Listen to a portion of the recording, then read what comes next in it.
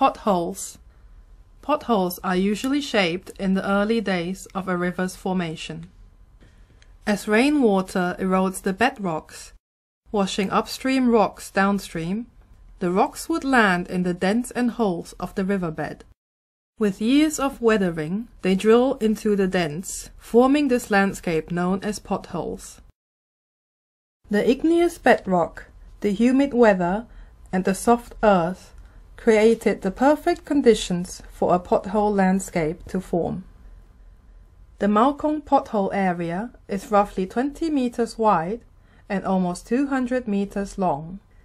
Seen from afar, the potholes look like overlapping faces at the bottom of the stream. That's why they are also known as stone-face pots. In the old days, locals would describe these wrinkly holes as Niao Kang in Taiwanese, which sounds similar to cat holes.